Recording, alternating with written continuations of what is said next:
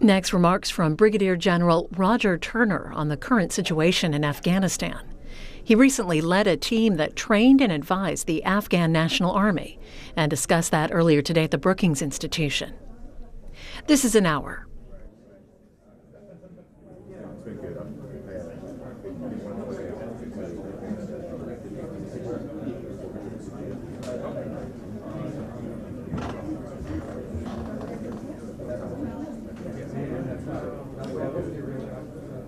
Good morning, everyone. Welcome to Brookings. Happy holiday weekend. I'm Michael Helmand with the Foreign Policy Program, and I have the privilege of introducing Brigadier General Roger Turner, who's just back from Afghanistan, where he's been working to restore a U.S. presence and restore U.S. mentorship in the Helmand province, one of the crucial provinces of the country in the battles of the last 17 years.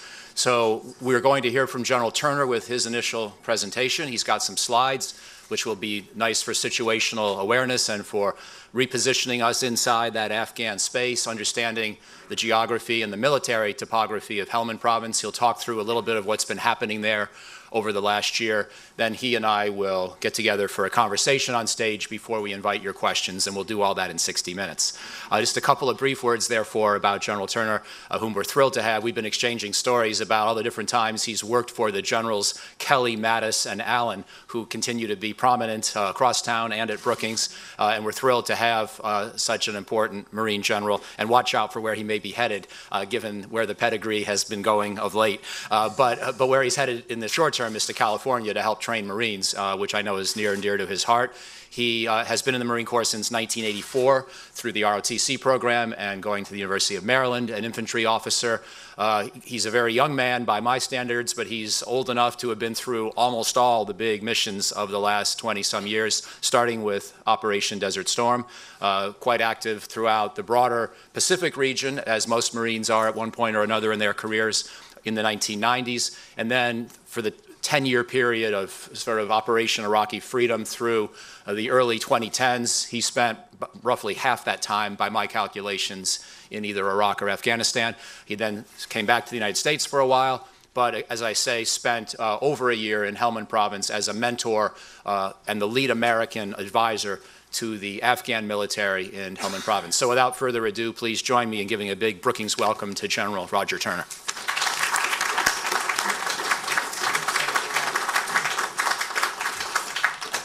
Well, good morning, and Michael, thank you for the gracious introduction, and really just like to thank the whole Brookings team for, really just being welcoming hosts to us this morning. So I would like just to take a second just to introduce a couple of members of my team that are important, and you may have some questions for them. First, Nazir Ahmed here.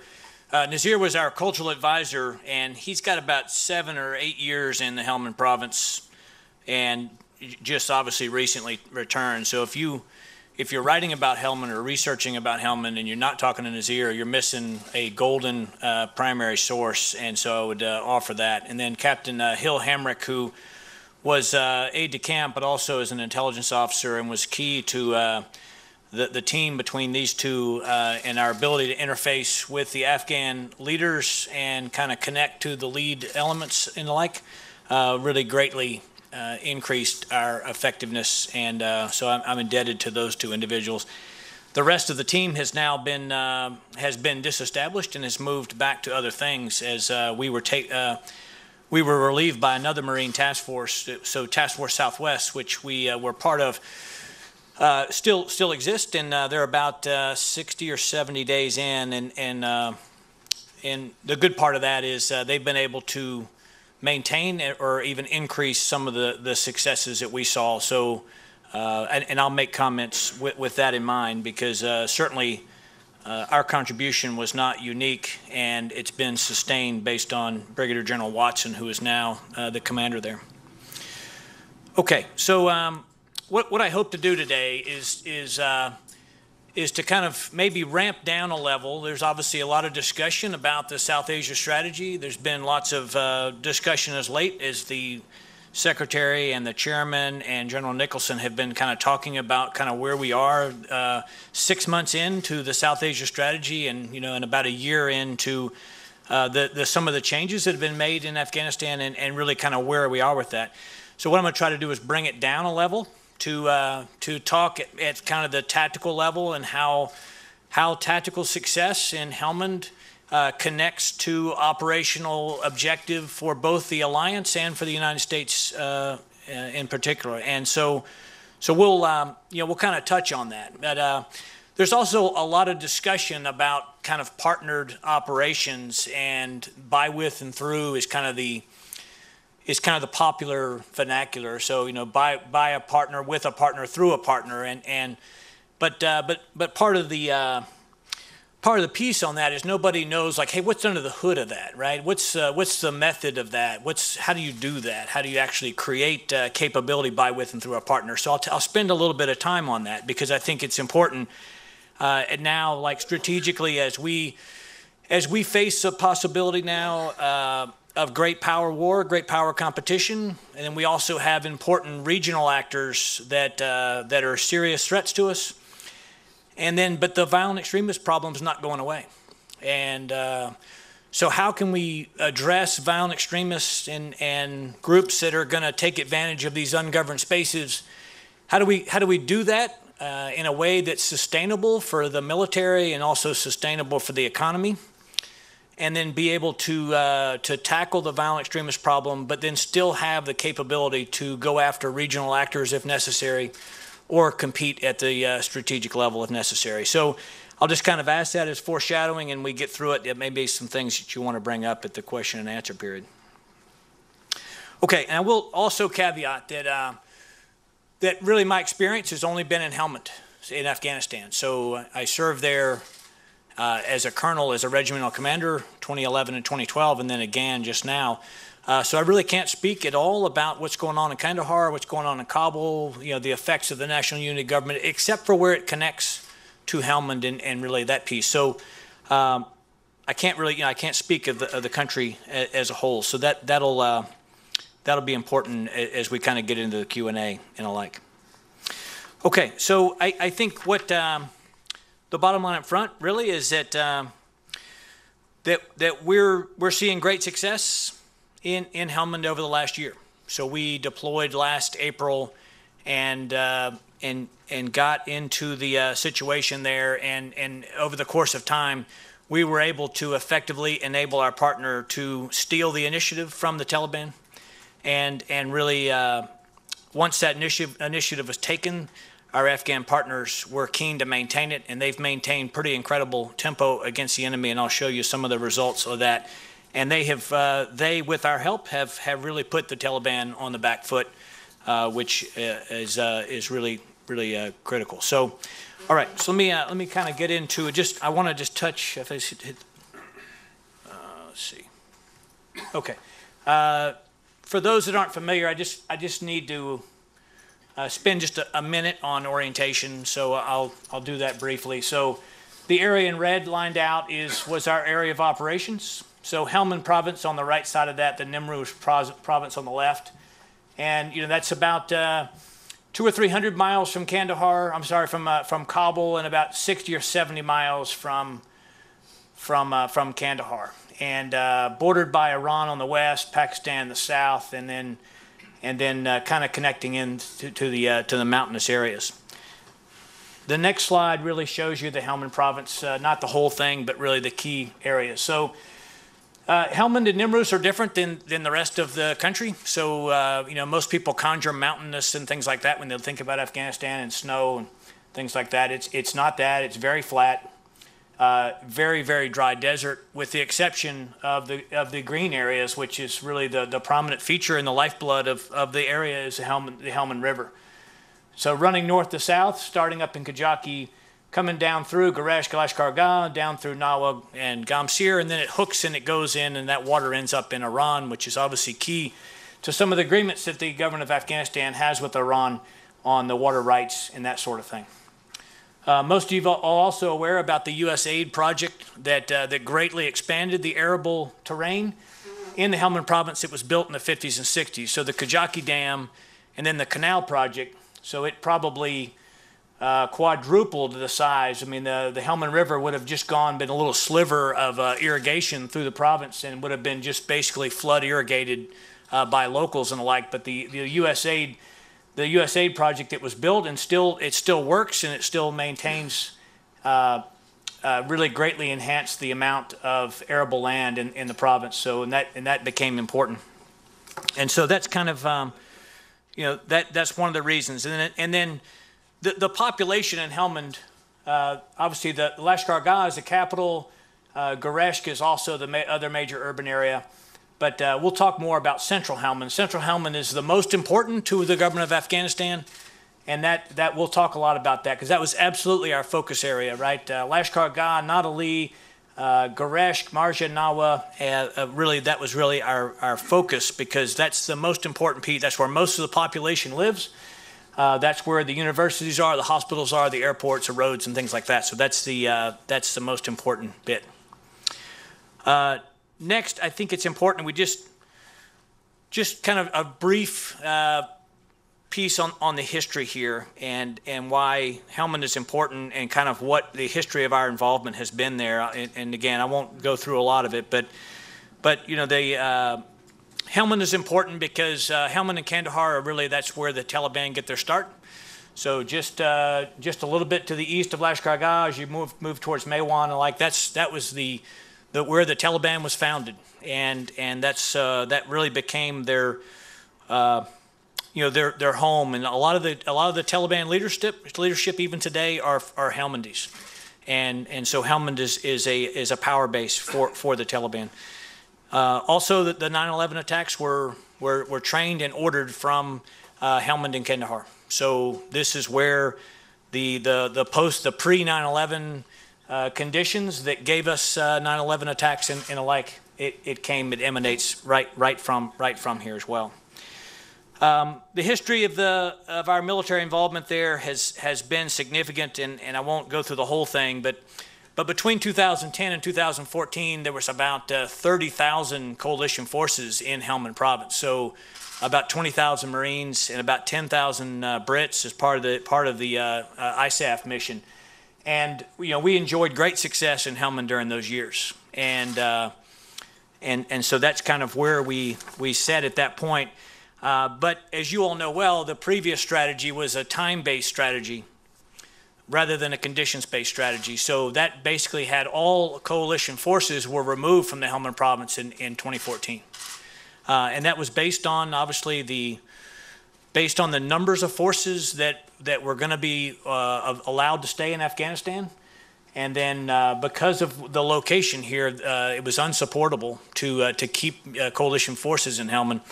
And so that pulled back. And then what happens then is a fairly rapid deterioration of the forces, which then leads to our going back last April. So we showed up there last April.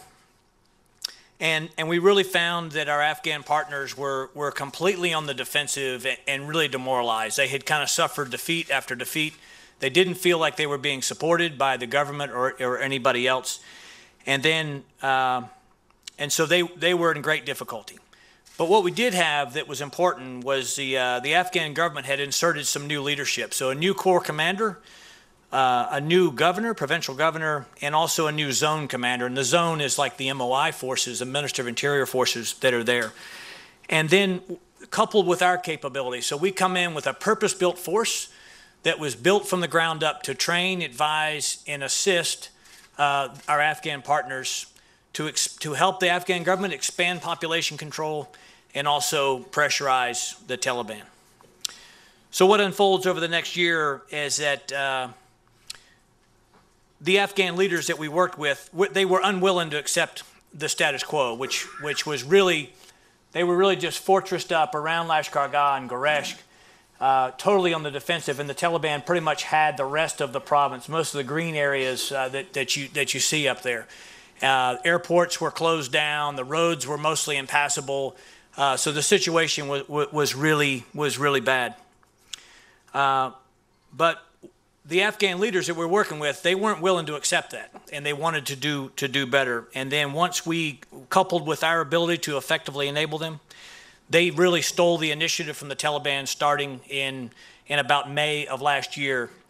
And then once once they stole the initiative, they maintained it. And we were able to kind of convince them, and they realized that they were, by holding the initiative and by using tempo as a weapon, they could outpace and outcycle the Taliban, and they were much more successful, and they took far less casualties employing their forces that way, as opposed to letting the Taliban pick the time and place of an attack.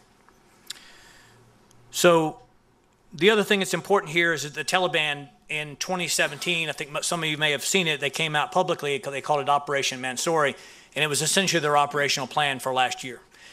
In that, they said, we're going to take the rest of the Helmand province, and we're going to take Lashkar-Gah and Gereshk, and we're going to make Lashkar-Gah the capital of the caliphate in Afghanistan.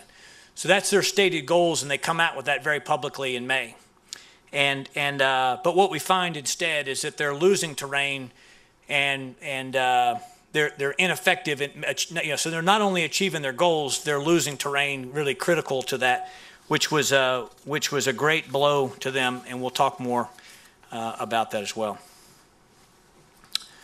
Okay, I went the wrong way. All right, really four key lessons that we learned during our time there. So I'll talk about these briefly, and we can talk more about them in the question and answer. But Afghan forces, and when we say Afghan forces, we're talking about not just the Army, but the police as well. If they're properly enabled, and I put that in bold because that's really critical, properly enabled, can and will defeat the Taliban at the point of attack. We found that over and over again, and they demonstrated that capability. So properly enabled, and we'll talk more about what that looks like. For us, the Afghan center of gravity is their confidence and their willingness to conduct offensive operations. So we viewed their confidence. So at first it was very low, and they didn't think they could win, and they didn't think they were that they had the capability to beat the Taliban. As they started to do it, and as they became more effective, they became increasingly bold and increasingly ambitious, and that it had basically a synergistic effect on the problem set for us. So, but we viewed their confidence as the most important thing. So it wasn't necessarily their capability or how much combat power they could bring. It was the confidence that was the most important thing. And then advising activity, the way I view it, it's really a non-kinetic effect. So U.S. advisors or coalition advisors, when they're with a partnered force, they change the dynamic.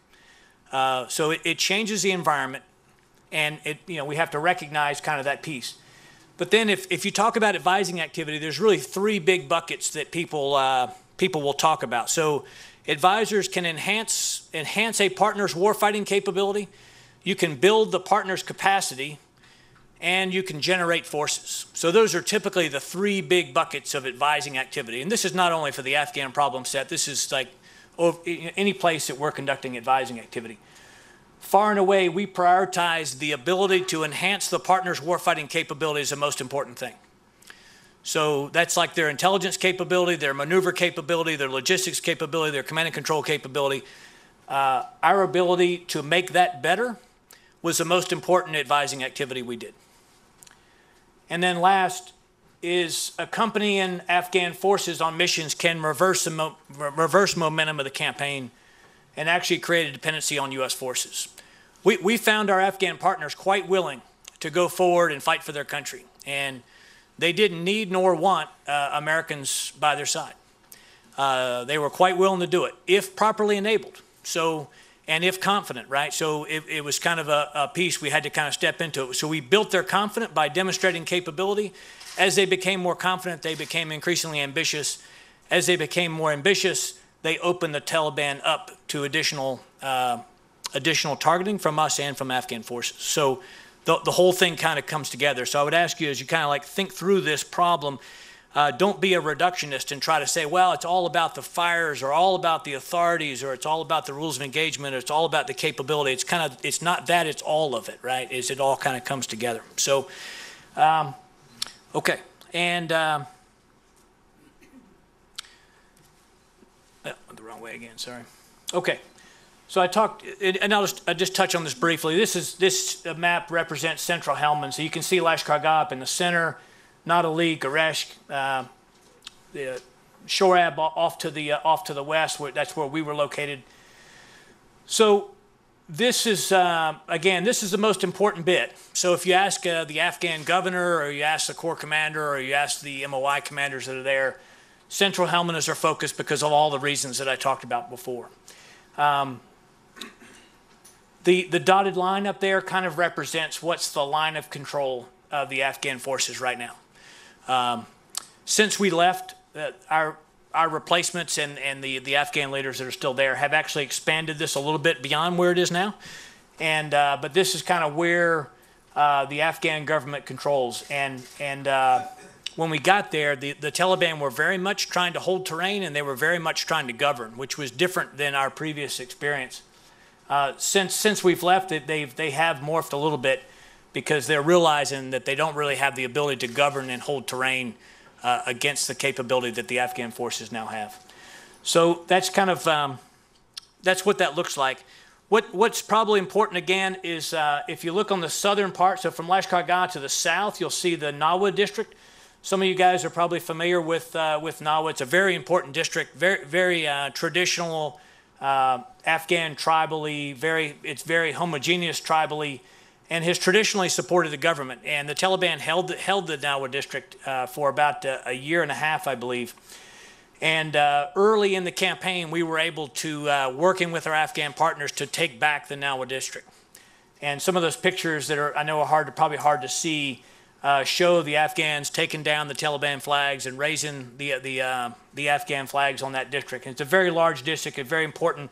It also was key to facilitating some of the roads and the airports and things like that reopening. But really, it became, in kind of Marine parlance, it really became kind of a Guadalcanal moment. Similar to the way that Guadalcanal was the first victory in the Pacific in World War II, the Nawa district represented an Afghan success in 2017 in the face of Op Mansouri, when the Taliban had said that we're going to take Lashkar-Gah, we're going to take the rest of Helmand province, and we're going to make Lashkar-Gah the capital of the caliphate. But then they're losing the Nawa district right in the face of that. So it was very important,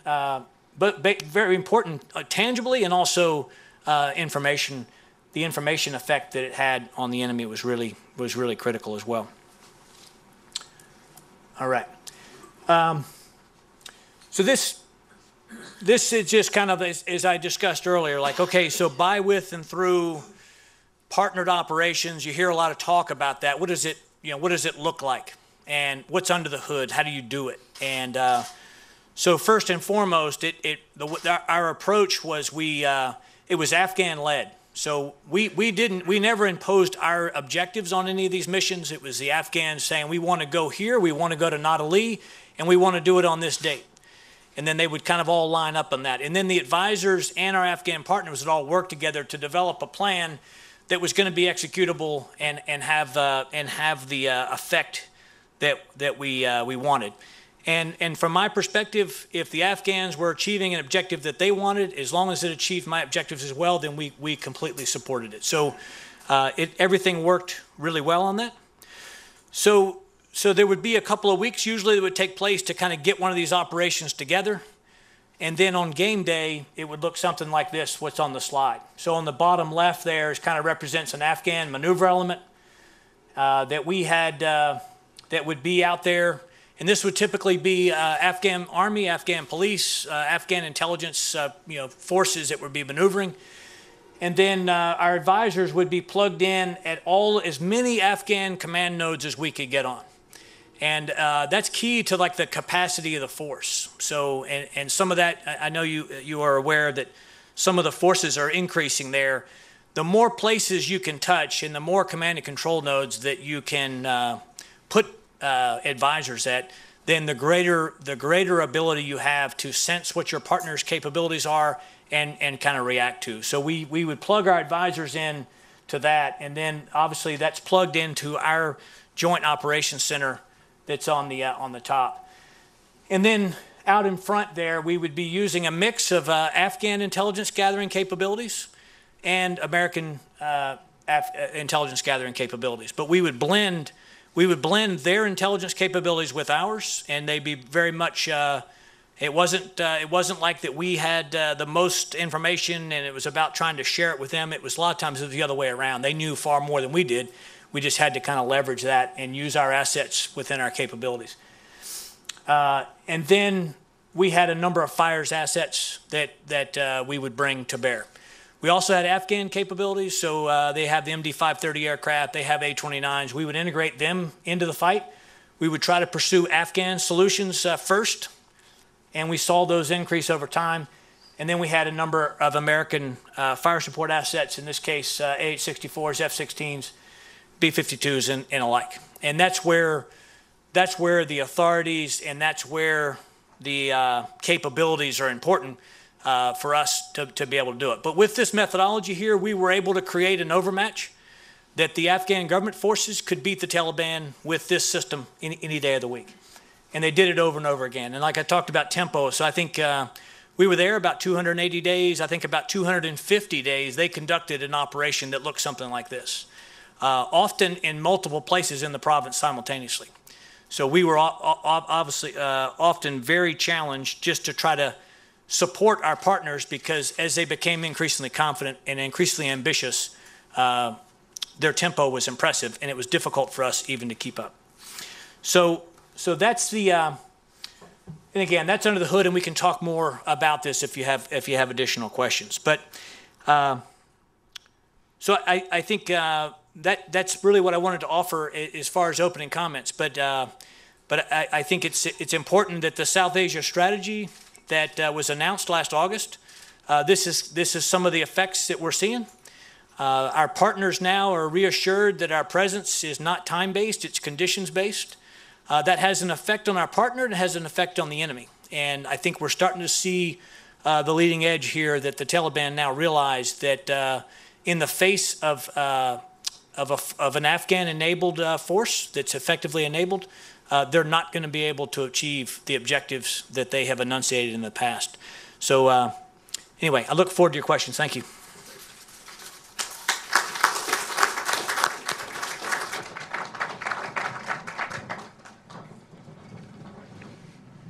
Well, thank you. It's encouraging to see, and I think we all got a lot out of that. Let me just follow up with a couple of specifics, if I could. Sure.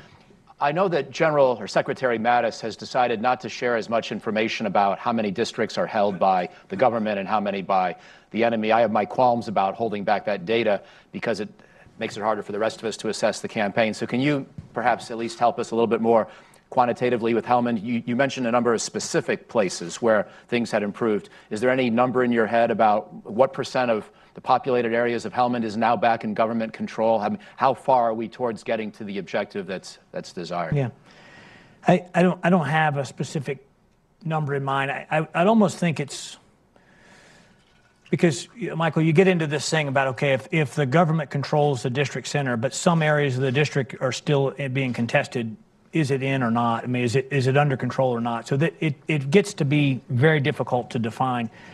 But I would say this. The effect that we were able to achieve in Central Helmand in particular, now, like if you live in Lashkar now, you are confident that you can get back and forth to Kandahar without being attacked. If you want to take a flight to Kabul, the airport is open and you can fly back. The city is somewhat peaceful. Obviously, there's still attacks that do take place. So Lashkar Gah, Gereshk, things are functioning down the province. This time last year, they were not. The roads were impassable. The airport was closed. So I think we were able to achieve some good effects. But there's still clearly work to be done. Our belief is that about 60% of the population of Helmand lives in that central Helmand bit. And I believe it's well within the Afghan capability and capacity to secure that in the face of the current threat. And if the threat goes down, then they'll have even more capability. So again, I don't want to push this point too far, but just notionally speaking, because you talked about how bad things were in Helmand before you arrived. At that point, clearly, from what I'm hearing you say, probably less than a quarter of the population lived in a way that was relatively safe from Taliban interference or control. And today, maybe it's closer to 50%. Are those rough numbers wrong? Yeah, I think that's probably close, a 50% number. But again, it's hard to quantify it, right? Because like if you're in central Gereshk right now, things are very good. You know, as you drift out of there into the countryside, there may be a point where, you know, you would be in danger. So it's hard to understand exactly how that would look, right? And you did all this with, I mean, as you said, the Afghans did most of it. You helped them, but you did all of this with about 300 Marines in province. Is that the right number? And that's going up to maybe 500? Yeah, so we had 300, and those numbers crept up a little bit during our time there. And then the current force that's there now has more. So what it allows him to do that I couldn't do is he can persist at lower levels, whereas I could go down there episodically for like an operation, and then I had to pull my people back in order to do other tasks. He now has the ability to kind of project it to lower levels, so it's helpful. So to just break that down without asking you to say anything more than you can say in an open forum, out of several hundred Marines in Helmand, roughly how many different teams and how many different locations? I mean, and if you need to be general, I understand, but or qualitative more than quantitative. Yeah, so I would say that he's got the ability now, the General Watson, to persist at least 2 or 3 additional locations that I couldn't, and then that gives them the capability to make progress faster. So what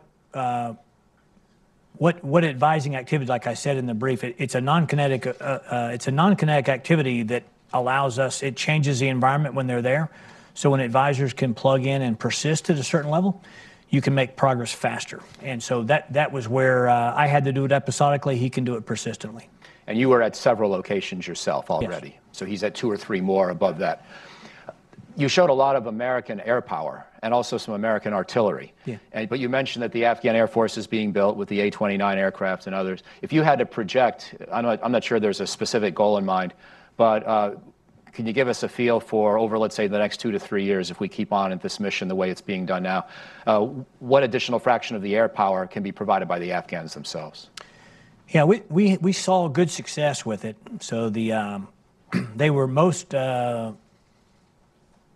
capable of the MD-530, which is an attack helicopter.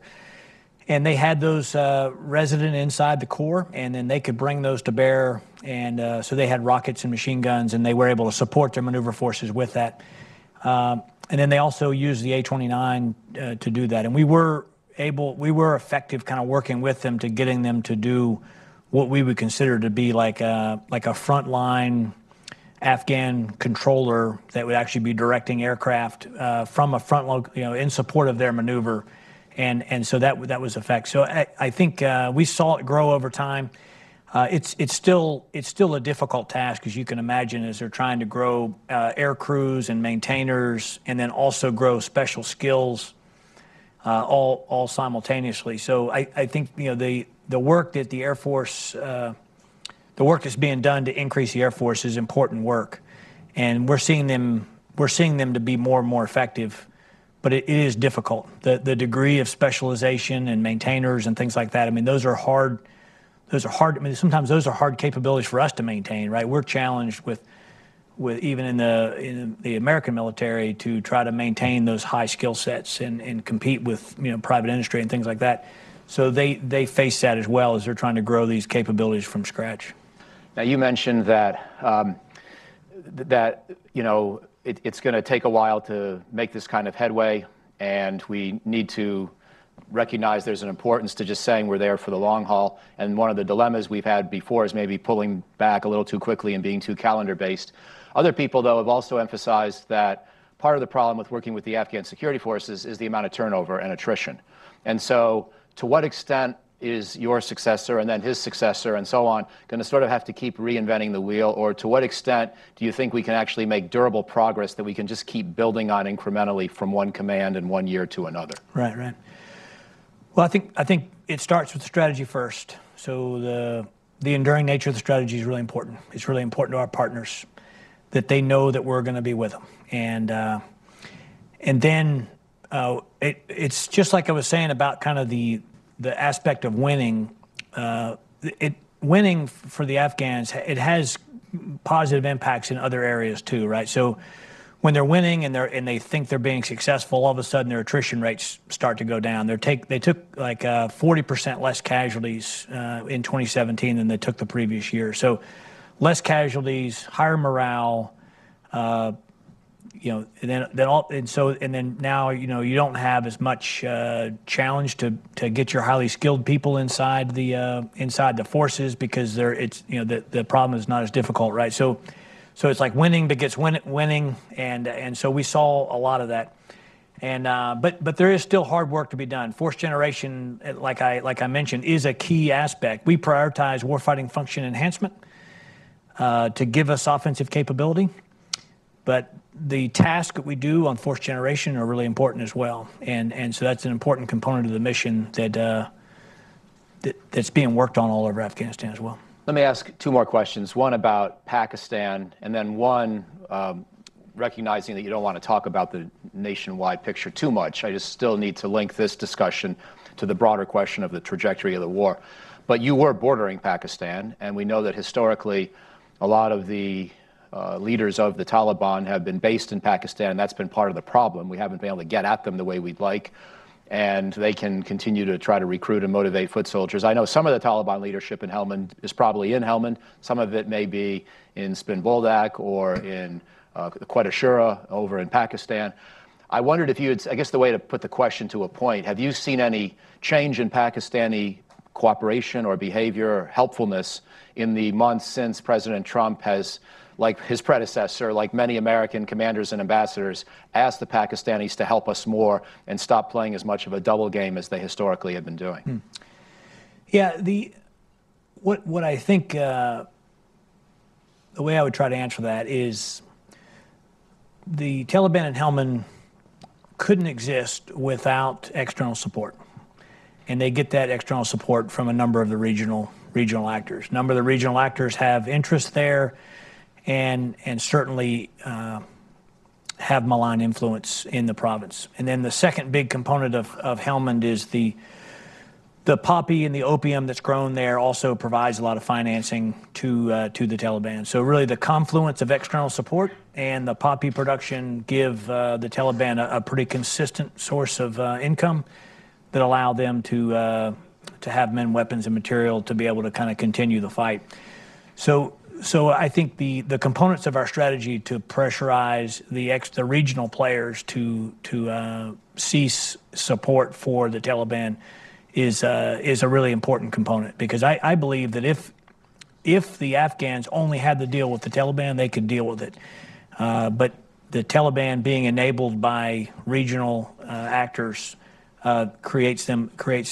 that's probably the reason we need to be involved in supporting them still. So whatever help Pakistan may be providing, we could still use a lot more. Is that a fair summary? Now, President Ghani has been remarkable in some of his big ideas in recent months. He's a big thinker. We all know that. And one of them has to do with a new peace overture towards the Taliban. And one of them has to do with the military campaign. And I want to ask you about the second, and then we'll bring in others and who may want to bring it, the rest of the topics back to discussion as well. I'll leave the Taliban reconciliation efforts for later and for others to bring up. But I wanted to ask about this goal of President Ghani that ideally within 2 or 3 years, 80% of the country or its population would be back under the control of the government. Current estimates, current unclassified U.S. estimates, of course, are that less than 60% of the government, of the population and territory are controlled by the government, roughly in the high 50s to 60%. Mm-hmm. That's down from maybe 70% when General Allen, General Dunford were in command and we had a much larger U.S. military footprint. It was never 80%, I don't think, even in the days of the surge. So how realistic is it and how necessary is it to get to that 80% nationwide goal, recognizing that you only want to speak primarily from your own experience in Helmand, but to what extent do you think that 80% goal is realistic? Yeah.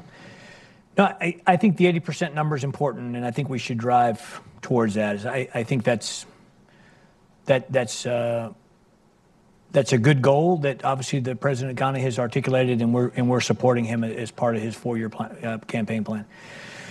But I also think it's important that we don't do anything that the Afghans don't have the capability to sustain.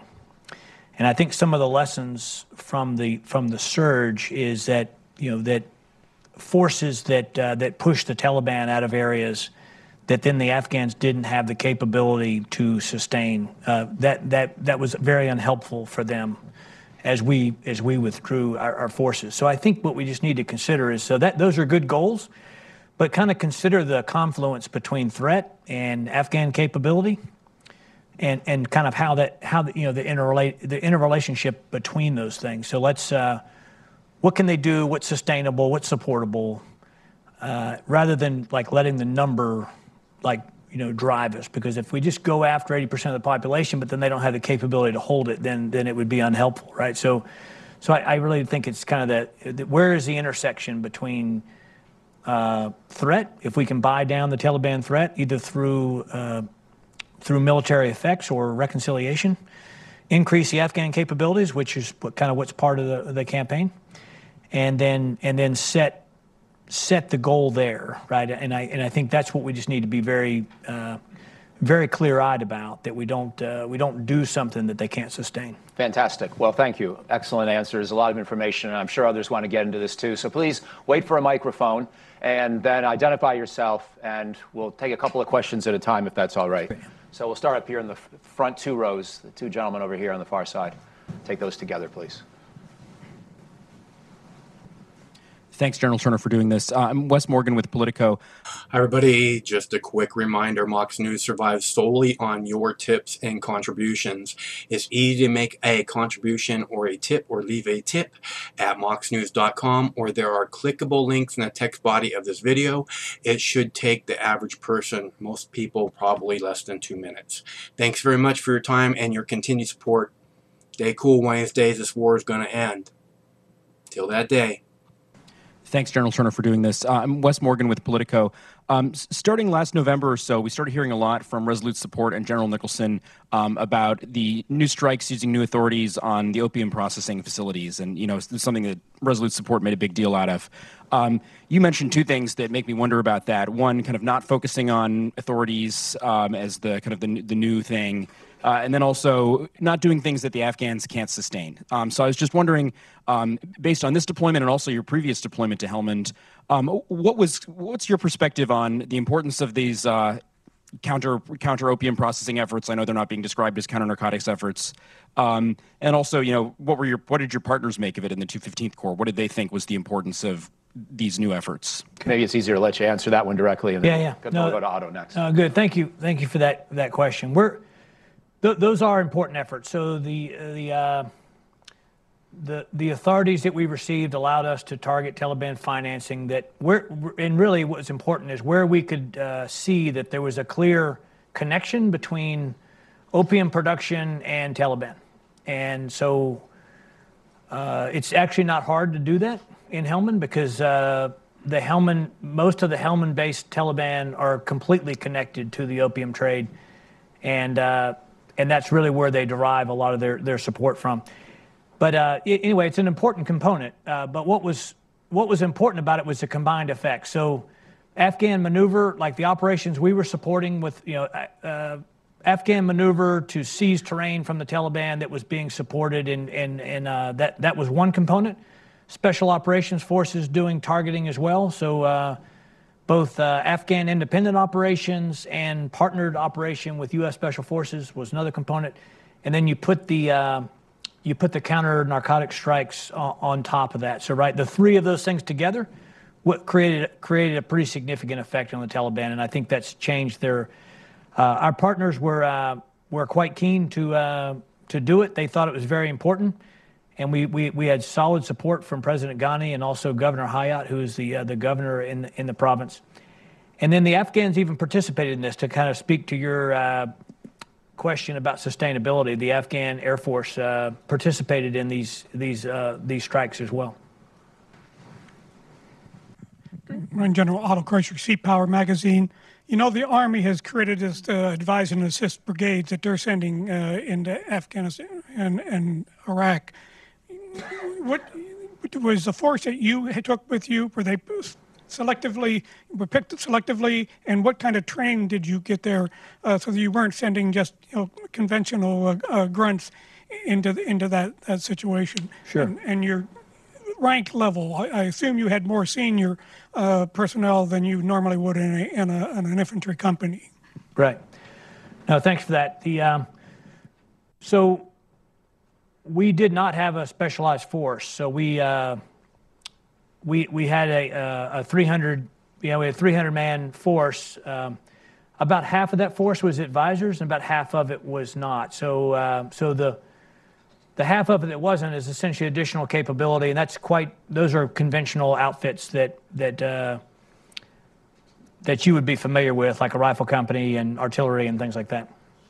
Just to clarify, all your F-16s and so forth, they're coming from either Kandahar or further away, so they're not part of your 300. That's right. Yeah. But the advising effort. So we drew officers and staff, non-commissioned officers from across. And the whole force came out of 2MEF at Camp Lejeune, North Carolina.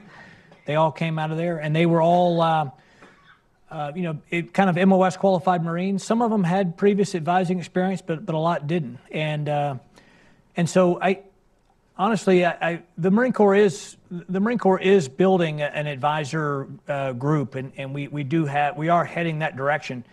But we took Marines and sailors who were essentially out of the conventional force, and then did some training to bring them up to be able to conduct this.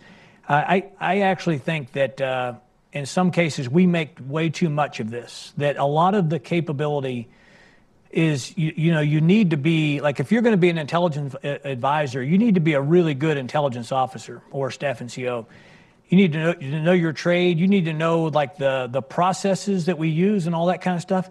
And then a lot of the interactions that you have with your partners are relatively common sense engagements, right? I mean, the Afghans, we easily strike common cause with our partners and build rapport and things like that. So a lot of the soft skills that I think people talk about a lot about advising, I quite honestly, I think we make way too much of it, and that a lot of this is inherent in the force, and it doesn't require a great deal of specialization.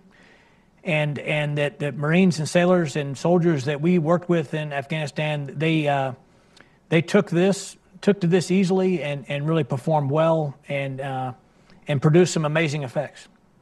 Language assistance. Did you have beefed up interpreters? Yes. An increased level of interpreters, so you do the language. Sure. Yeah. The most of the interpreters or translators they're run under a contract. So it's a mix of Afghan local hires, and then also some of the higher end are fully, U.S. citizens, fully cleared for high level classifications and things like that. So that's mostly a contract piece, and I think one of the dilemmas, right? If you're going to try to build a force with multiple language capabilities, that's a really difficult thing for us to do, right? Because in the Helmand province, even the Afghan Army speaks mostly Pashto because that's what the locals speak. And if you go to Kabul, they're speaking mostly Dari and things like that, right? And so to build a language capability inside the conventional force that's going to allow this, that'd be a very difficult thing for us to do. But by the way, are you seeing more ability to recruit from the Pashtun locals than we were able to achieve 5-8 years ago? It's consistent on the police side.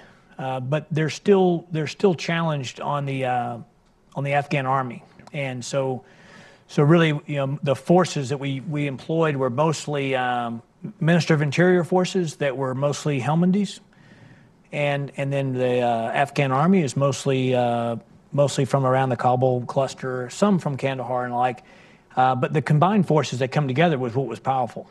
So often the police were very aggressive at the point of attack. Knew the area, knew the locals really well, but then they wouldn't go unless the Afghan Army was going to go with them to provide them the firepower and the muscle, right? So it was kind of the combined effect where we saw our most success. Great. See, we go to my friend in the back, about the 10th row. A couple rows up. Yep. Hi, General. Thanks for the presentation. Doug Brooks from the Afghan American Chamber of Commerce.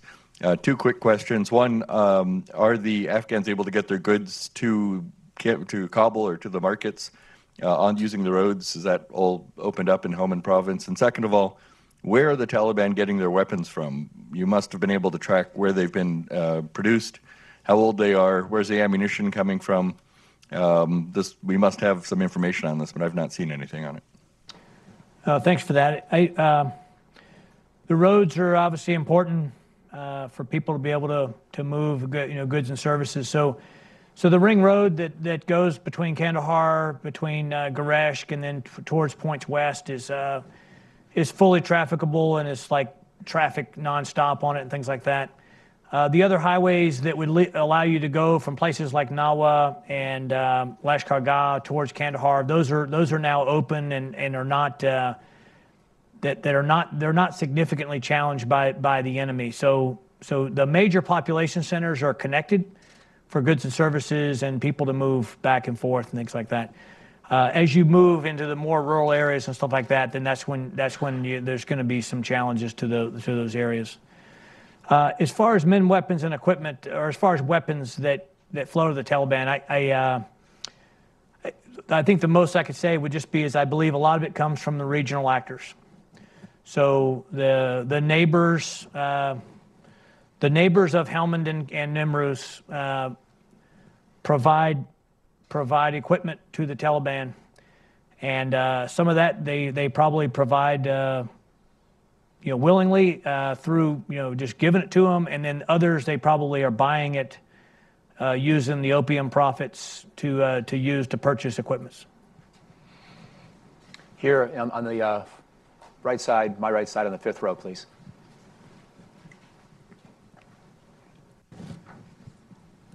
Hi, General. Caroline Hauk with Defense One. You mentioned that once the Afghan partner forces' competence increased, their desired tempo of operations almost outpaced your ability to provide support. Is that something that's going to be addressed as assets, particularly air assets, are transferred from Iraq, Syria over to the Afghan fight, or is that something more to do with your forces in the area? Thanks. No, thanks. No, great question. So, no, I expect that the current campaign, the 2018 campaign, has much more resources than what we had in 2017. So as you know, obviously the fight against ISIS in both Iraq and Syria was still going on during the time that we were doing our operations. So there was times that we didn't have enough, and our Afghan partners, kind of would get close occasionally to outpacing our ability to support them. I don't expect that that's going to be a problem in the campaign now. So the campaign is well resourced to really allow all of the TACs and task forces to kind of produce some of the capability that I was showing there. And I think that's going to really ratchet the pressure on the Taliban across all of Afghanistan.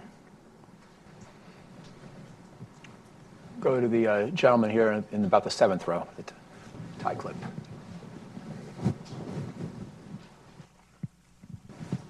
Hey, sir. Harrison Lieber, former 7th Marine Regiment. I had a question about the Afghans doing a mission on their own without coalition support and using that as a basis to judge improvement. Is that something you guys are doing?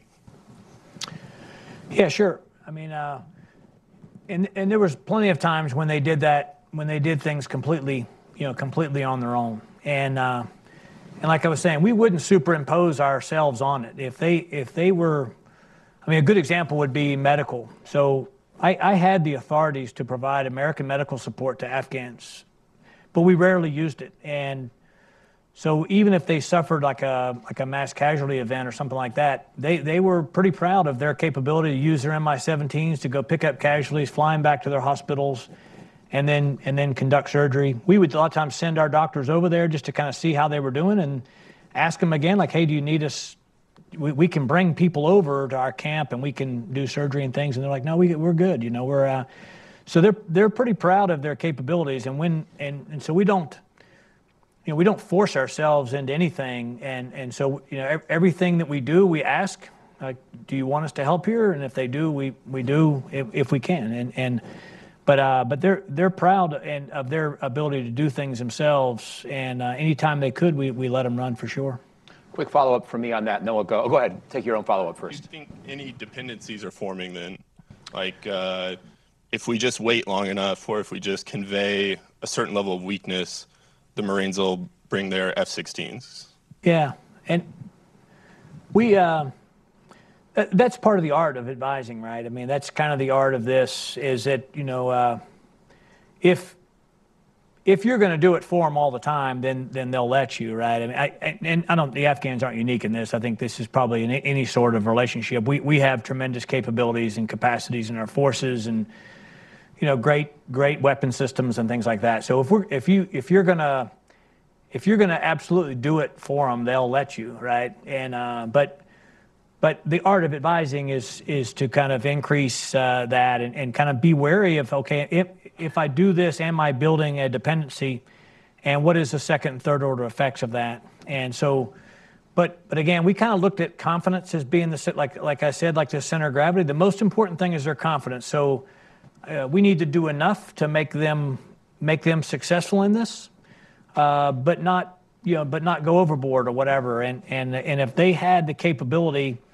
like if MD-530s were going to come support a maneuver type of thing, we would just stay out of it and let them do it. And if they achieved the success themselves, then they were even more confident, right? So we wouldn't, and then we would use our assets other places and things like that. A question on Afghan casualties. One of the concerns in recent years has been the high level of Afghan fatalities in their police and their army, and the estimates have usually not been volunteered in a comprehensive way by ISAF or its successor commands, but they've been estimated in the range of 5,000 to 10,000 killed in action nationwide per year among Afghan forces. I don't want to ask you about nationwide trends, but do you see any improvement in those numbers in Helmand, such that the casualties may be declining over time, one would hope, and thereby make it more possible to keep building up the Army and police with less turnover, less loss? Sure. And we saw about a 40% reduction in casualties in 2017 in the Afghan National Army that's stationed in Helmand. So the 215th Corps had about a 40% reduction in casualties. But then again, there's a big synergy piece to this too, right? So their AWOL rates dropped significantly. They would send soldiers on leave, and then the soldiers would come back, right? So a lot of this is just, if a soldier knows that he's not gonna be supported and he's likely gonna be left to die in the Helmand province, if he gets a chance to go on leave, he's not gonna come back. And so, as they became successful, now they send that soldier on leave, and he actually comes back from leave and continues on. So it's not just casualties. I think it's the AWOL rates, it's the morale factors. Some of those are difficult to measure, but we definitely saw that increase. Excellent. We have time for one or two more questions. So let's go about to the right in front of you. Yeah, to the sixth row here, and then we'll come up front. Sir, good morning. Thank you for your time. Carrie Gray, representing myself today. Leveraging Harrison's question, you talked about how the strategy is improving, their confidence is increasing, we're seeing results, and we're often supporting their decisions. Can you talk about a time where there might have been a disagreement, what that looked like, how it was solved, and maybe how it affected the lower level commanders? Sure. We weren't successful without having the Afghans kind of all agree on the objective. So it would typically be that the governor, the corps commander, the zone commander, kind of the collective group of generals and the governor all come together saying, this is the objective and this is the most important thing. If that all lined up, we would hit a home run like every time. If there was a difference of opinion amongst the Afghans, then they would be like, well, this is really important for the Army, but the police don't really agree. And in some cases, we still tried to make things work like that, but we very, very rarely succeeded unless there was a confluence of direction from them. So kind of what we consider the Afghan pillars, which really is the Minister of Interior, the Army, and the government, when they're all together in like a triad, then you have a very high chance of achieving success and producing a lot of combat power. If there's disagreement there, then a very low chance of succeeding. I think we'll take one last question up here, the very front row, and then we'll have to wrap it up, please. Thank you very much. I'm Marina Fazl, an Afghan-American journalist. I would like to have two questions addressed. There's been, along the years, obviously a lot of talk about where the Taliban are getting military support, weaponry mainly. Recently, there have been more allegations that Russia is becoming much more assertively involved in this. I'd like your comments on that. In fact, Afghan media was reporting one of the Russian representatives having a laugh at this and saying that it's actually from the Afghan military, that all they have to do is to give Afghan military the Taliban money. The Taliban just need money to go and buy the weapons from the Afghan military, suggesting the level of corruption. The other question is, what would be your main recommendation to the Trump administration if you had to condense, send a brief message while the Afghan population is anxious about its future, with all the ups and downs of these many troops and not many troops, and at the height of it, as you mentioned, not really quite enough of a commitment to sustain a long-term stability for it to grow and then eventually become something that could be handed over to the Afghans for them to independently handle. What would be your main recommendation to the Trump administration? What must be done to ensure stability in Afghanistan? Thanks. Okay. No, thanks. Really good questions, and I appreciate those. So as far as the Russian support, I don't know exactly what exactly they may or may not be involved in. We never had anything that we could directly attribute to them. But what they do, I think that's unhelpful, is they have a narrative that says, hey, the Taliban is important to keep ISIS in check in Afghanistan. And I think the Russians really overblow the ISIS presence in Afghanistan. It's very small and very ineffective. And the Russians kind of talk about that as a reason that the Taliban is important. And that's unhelpful.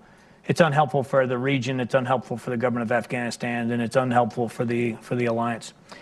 The fat part of the problem is still the confluence of the opium production and external support by regional actors. And that's the fat part of the problem in Helmand, and the most important thing that we need to address. As far as advice I would give, just based on my time there, would be is that it's going to require a long-term commitment to get the Afghan forces where they need to be. We need to buy down the Taliban's capability. So we need to reduce the Taliban's capability and increase the Afghan capability. And then we need to be committed to the long term. But also, we need to do something that's affordable for our country and affordable for the alliance and the other donors. That all needs to be kept in. So I think, like I said earlier, really the intersection between threat and capability and affordability, we need to kind of set that, figure out what that level of investment needs to be in both resources and forces. And then we need to kind of stay with it until we've achieved the level of success. I want to thank not only everybody on the team of General Turner, but also our own Lieutenant Colonel Gerald Graham and Ian Livingston and others who helped set this up. I don't think I've learned as much in 60 minutes in this auditorium in a long time. There was a lot of information and a lot of hopefulness. So I really want to thank you for coming to Brookings, General. Great.